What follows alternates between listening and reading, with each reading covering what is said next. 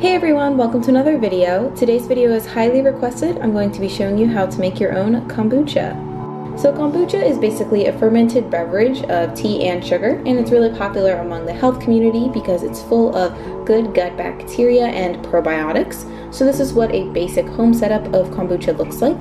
And the thing that makes the kombucha is what I'm pulling out right here, and it is called a SCOBY, which has a really fancy acronym, but you can basically just think of it as a circle of healthy bacteria. So there are 3 basic rules in making your own kombucha, those being no soap, no metal, and no heat. All of these things will negatively affect your SCOBY, so you never want the SCOBY to be in contact with these. Now that being said, let's just get into how to make your own kombucha. So step 1 is to get a SCOBY. So you should receive a SCOBY that's in about half of a cup of starter fluid from someone else's previous batch. You can also purchase a SCOBY online that is inactive, but that will have separate instructions. So this video is more for those who are receiving an active SCOBY from a friend. So after you get your SCOBY, the first step will be to boil some water. So in a medium-sized saucepan, you're going to put 3 to 4 cups of preferably filtered water into the pot and bring this to a boil. This just kills the extra bacteria or toxins that may still be in the water.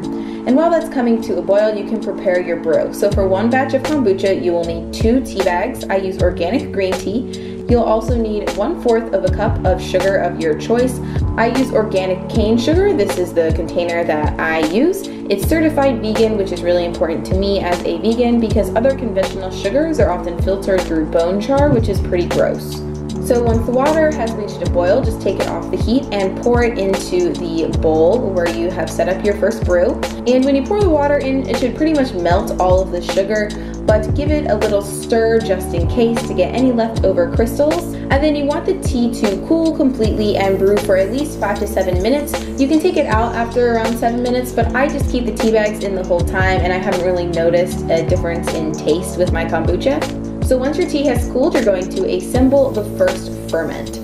So just remove your tea bags, squeeze out any of the remaining liquid, and just get rid of them how you please.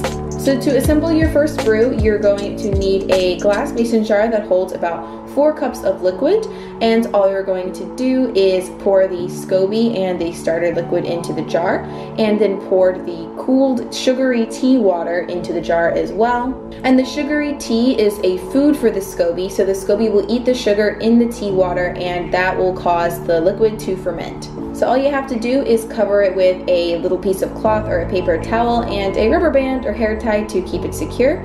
Then you're just going to store this jar in a cool and dry place for around a week. So after your first brew has fermented for about a week and most of the sugars have been eaten by the SCOBY, you will have a baby SCOBY on top of this liquid, which you can see in this video, and you can do one of 2 things with your SCOBY. First, you can choose to share your SCOBY with a friend. So all you need to do is remove it from the jar with non-metal utensils.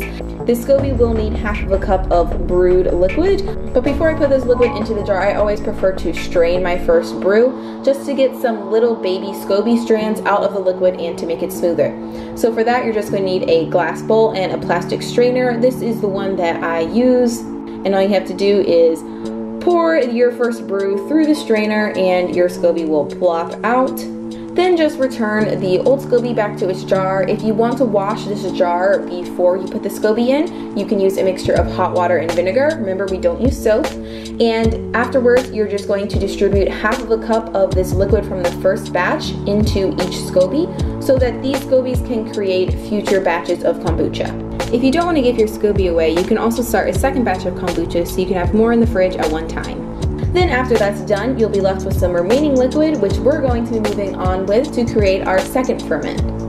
So the second ferment is completely optional, but this is how your kombucha becomes fizzy. Basically what you're going to do is pour the remaining leftover liquid from the first ferment into a glass jar with 1 teaspoon of sugar. Then you're going to seal the lid on this jar, which allows for carbonation to accumulate.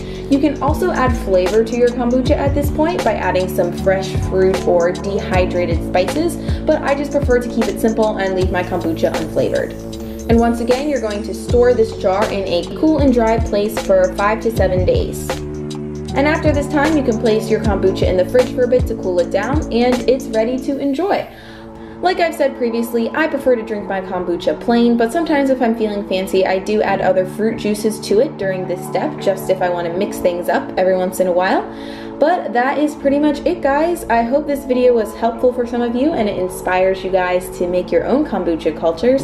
It looks kind of intimidating at first, but it's actually really easy once you start to get the hang of it, and I absolutely love kombucha and I love incorporating it as a probiotic into my healthy vegan diet.